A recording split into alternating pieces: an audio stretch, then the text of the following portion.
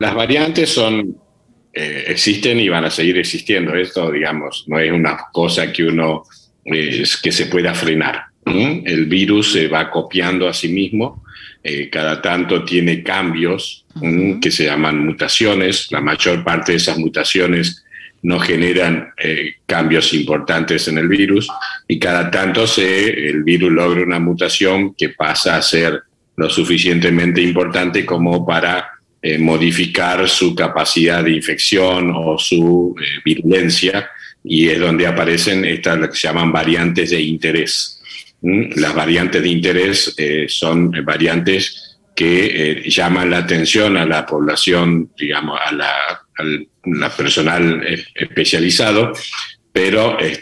todavía no son variantes de riesgo como es la Delta, por ejemplo, porque todavía no está demostrado que sea no más infectiva o más grave que las variantes originales. Entonces, es cierto sí que en Colombia y en Ecuador la variante Mu es una de las que está más frecuentemente encontradas en la población que se infecta por COVID en esa zona, pero no está demostrado de que sea todavía más agresiva ni que sea más grave. De acuerdo al sitio donde ocurrió el cambio genético del virus, es donde se piensa que puede tener alguna resistencia a las vacunas, por decir de alguna forma, es decir, que haya cambiado el antígeno Spike lo suficiente como para que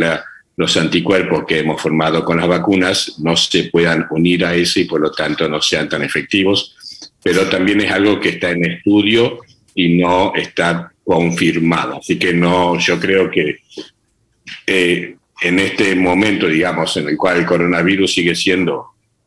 una noticia muy importante y muy frecuente en el mundo, es que llegamos a tener información quizás un poco precoz sobre este tipo de situaciones como la variante Mu, que todavía no es preocupante en la población científica del mundo.